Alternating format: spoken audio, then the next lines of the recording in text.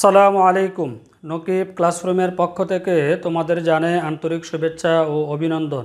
আজকে আমরা আলোচনা করব একাদশ ও দ্বাদশ শ্রেণীর উচ্চতর গণিত বিষয়ের প্রথম পত্রের দশম অধ্যায় নিয়ে, অর্থাৎ যুগজীকরণ। আর প্রশ্নমালা হলো 10.2।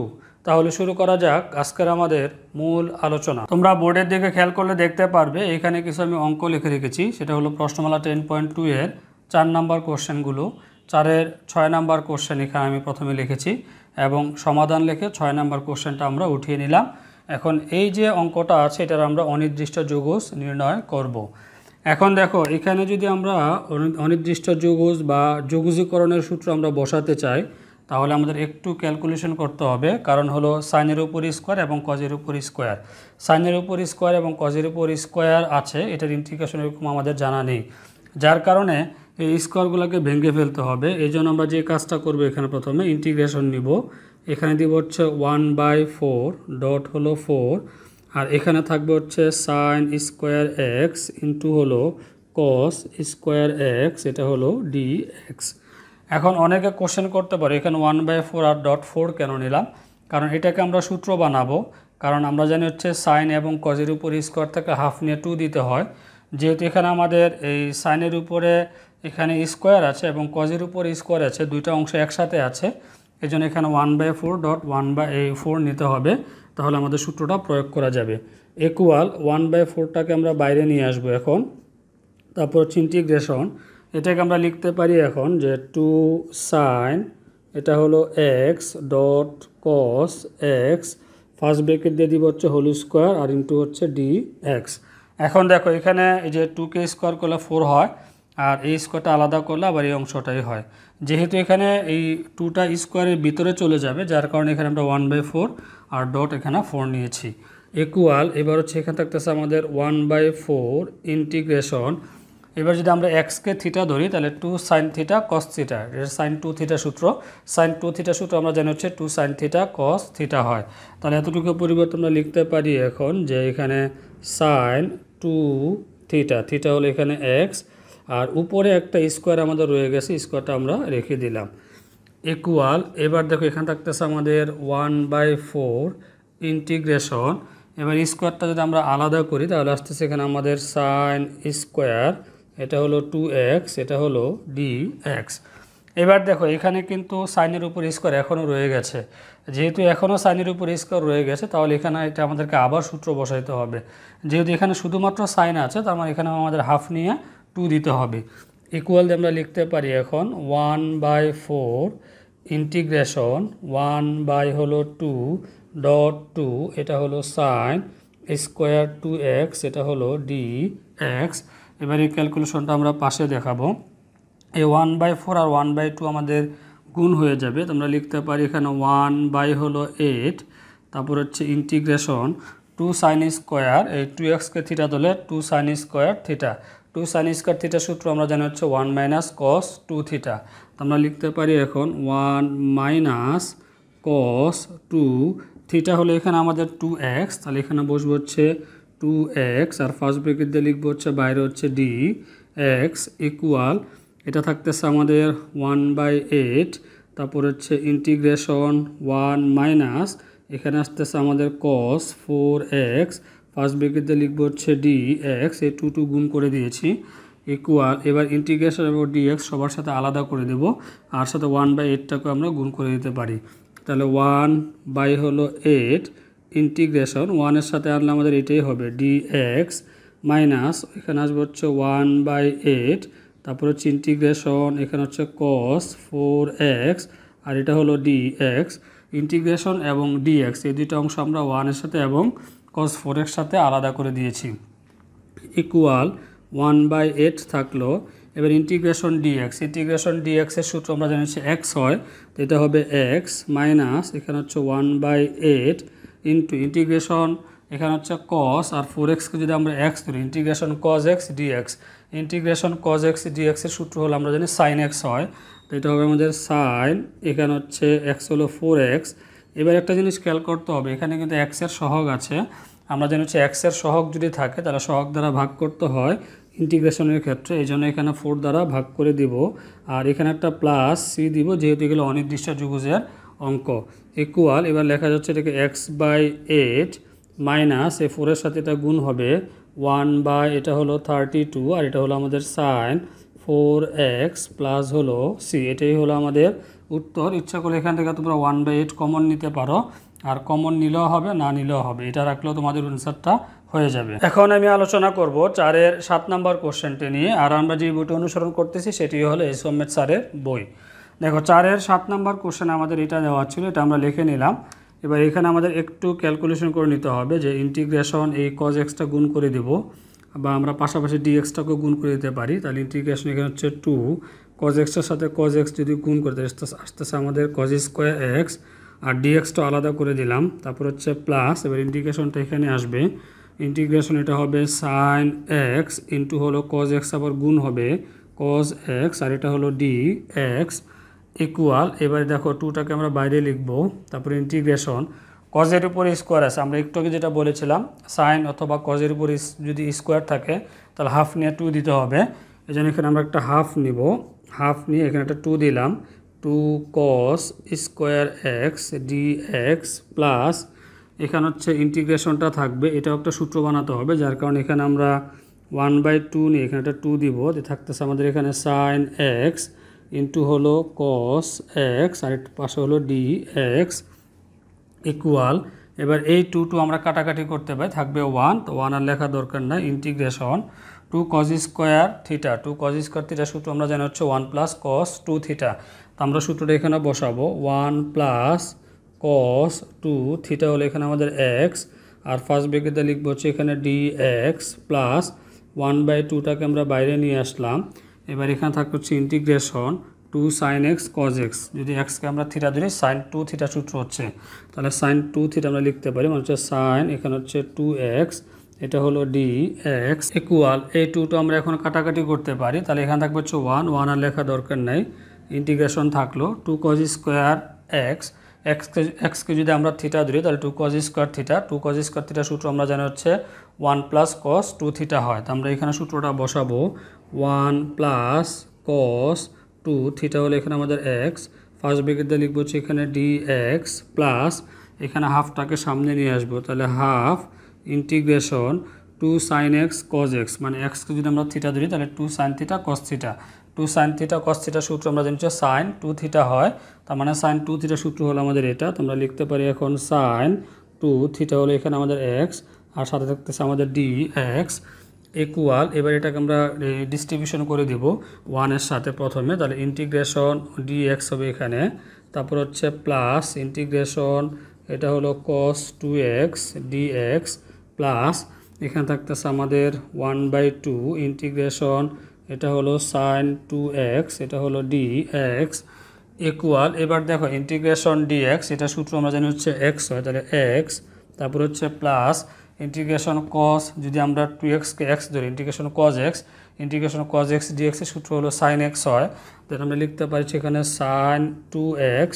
এবার একটা জিনিস দেখো, এখানে হচ্ছে x এর সহগ হলো 2, তাহলে 2 দ্বারা ভাগ করতে হবে।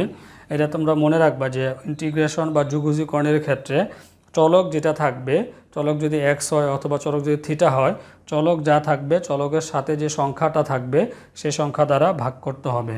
তারপর হচ্ছে প্লাস এখানে হচ্ছে 1/2 থাকলো ইন্টু ইন্টিগ্রেশন এটা যদি আমরা x ধরি, ইন্টিগ্রেশন sin x dx এটা সূত্র হলো মাইনাস cos x হয়, তোমরা লিখতে পারি এখন মাইনাস cos 2x, আর যেহেতু এখানে x এর সহগ আছে তো x এর সহগ আমাদের ভাগ করতে হবে, ইকুয়াল দিয়ে আমরা এখানে ক্যালকুলেশন করতে পারি, এটা হচ্ছে x প্লাস এটা লেখা যাচ্ছে 1/2, এটা হলো sin 2x প্লাস মানে যে মাইনাস এই 2 গুণ হবে, তাহলে 1/4 এটা আসতেছে আমাদের cos 2x প্লাস c, এখানে একটা প্লাস c দিতে হবে। যখনই অনির্দিষ্ট যুগজের ক্ষেত্রে সূত্র বসিয়ে ফেলা হবে তখন আমাদের একটা প্লাস c এখানে যোগ করে দিতে হবে, আর এটাই হলো আমাদের উত্তর। এখন আমি আলোচনা করব 4-এর 8 নম্বর কোশ্চেনটি নিয়ে। কোশ্চেনটা উঠিয়ে নিলাম। এবার দেখো এখানে সাইনের উপর স্কোয়ার আছে, যেটা আমি একটু আগে বলেছিলাম যে সাইন অথবা কজের উপর স্কোয়ার থাকলে হাফ নিয়ে 2 দিতে হয়, এখানে হাফ দিব আর এটা 2 দিব, তাহলে 2 এখানে হলো সাইন স্কোয়ার 3 থিটা আর এটা হলো ডি থিটা ইকুয়াল 1/2টাকে আমরা সামনে নিয়ে আসলাম, ইন্টিগ্রেশন এটা হলো 2 সাইন স্কোয়ার 3θ, এটা হলো ডি থিটা, ইকুয়াল এখানে থাকতেছে আমাদের 1/2।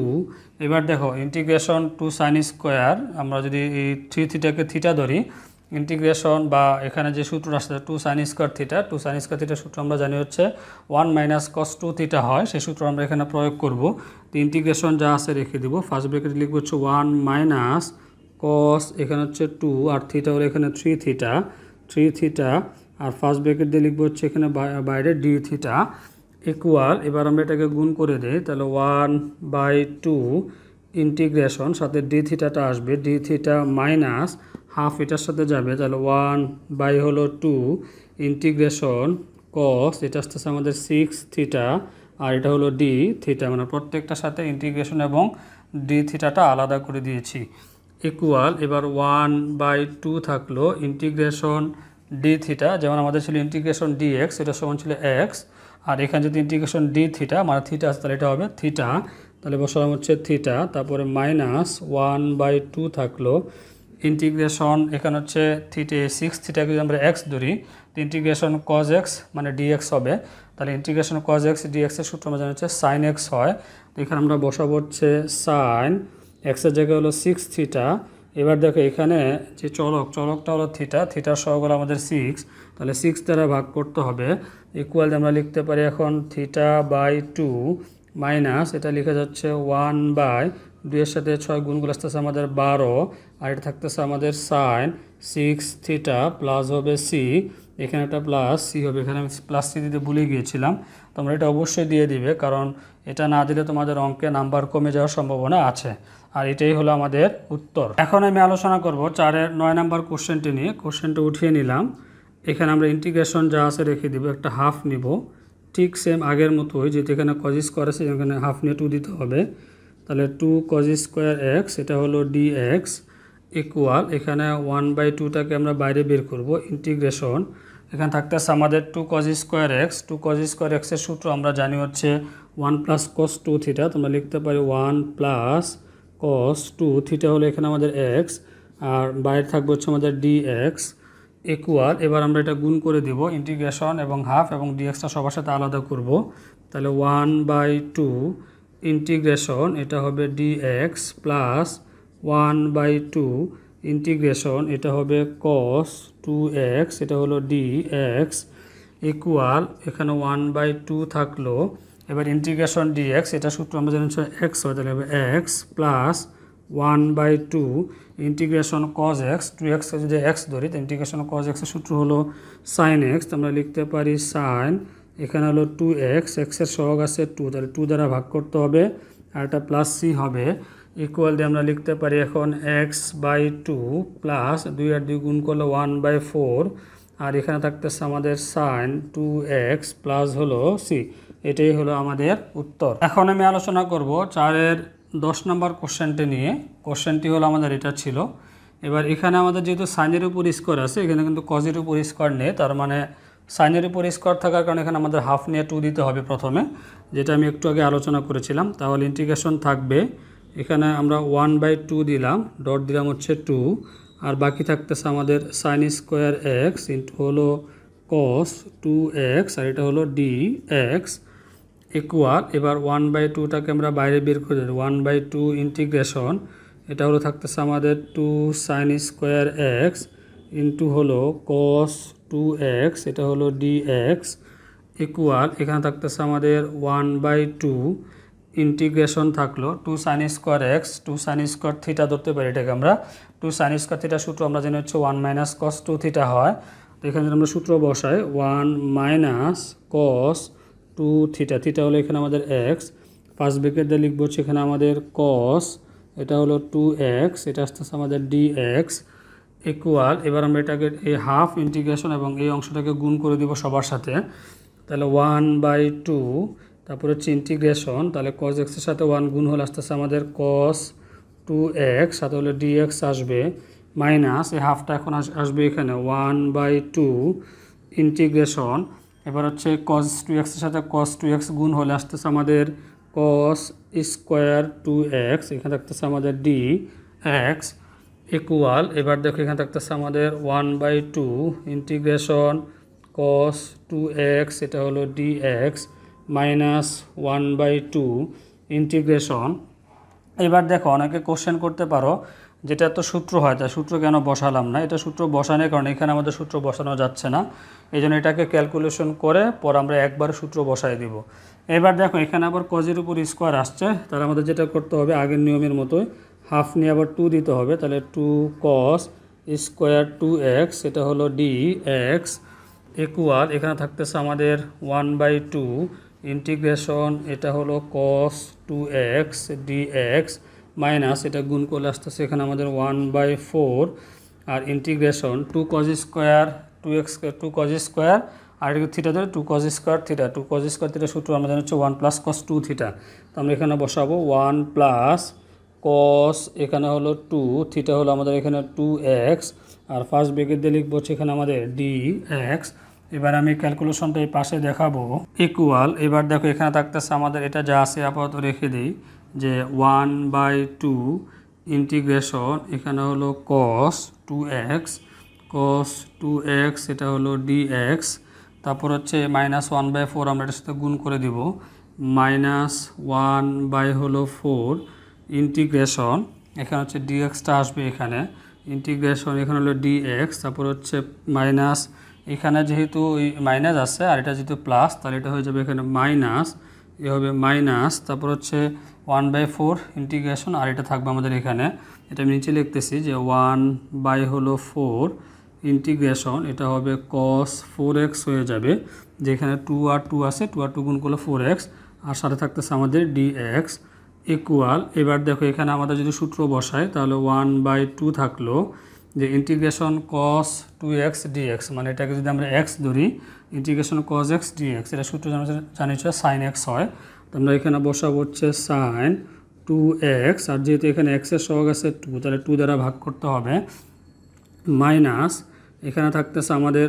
1/4 ইন্টু ইন্টিগ্রেশন dx এর সূত্র মানে হচ্ছে x হয় x হবে, তারপরে মাইনাস 1/4 থাকলো এখানে থাকতেছে আমাদের ইন্টিগ্রেশন cos 4x dx এটাকে x ধরে ইন্টিগ্রেশন cos x dx মানে সূত্র হচ্ছে sin x, তো আমরা বসাতে পারি sin x x হলো এখানে আমাদের 4x। এবার দেখো x এর সহগ হলো এখানে আমাদের 4 দ্বারা ভাগ করতে হবে আর একটা প্লাস সি দিতে হবে, এখানে একটা প্লাস সিটা নিচে লিখে দিলাম ইকুয়াল। এবার দেখো 2 আর 2 গুণ হচ্ছে আমাদের এখানে, তো আমরা লিখতে পারি এখানে sin 2x বাই হলো 4 মাইনাস এটা লেখা যাচ্ছে x/4 এখানে হচ্ছে মাইনাস, এটা যদি আমরা গুণ করে আসতেছে আমাদের এই নিচে আসতেছে 16 আর উপর আসতেছে আমাদের এখানে sin 4x আর প্লাস হলো সি আর এটাই হলো আমাদের উত্তর। আজকে তাহলে আমাদের এ পর্যন্তই থাকবে। আজকের ক্লাস নিয়ে যদি তোমাদের কোনো কিছু জানার থাকে অথবা প্রশ্ন থাকে তাহলে তোমরা তা আমাদেরকে কমেন্টস করে জানাতে পারো অথবা ফেসবুকের মাধ্যমে যোগাযোগ করতে পারো। আর যদি আমাদের ভিডিওগুলো তোমাদের কাছে ভালো লেগে থাকে তাহলে তোমাদের বন্ধুদের মাঝে আমাদের ভিডিওগুলো শেয়ার করে দাও। আর যারা এখনও আমাদের চ্যানেলটি সাবস্ক্রাইব করেনি তারা অবশ্যই সাবস্ক্রাইব করে রাখো আর পাশে যে বেল আইকন বাটন আছে ওটিও প্রেস করে রাখো যাতে পরবর্তী ভিডিওটি তুমি খুব সহজে পেতে পারো। সবাই ভালো থাকবে, আল্লাহ হাফেজ।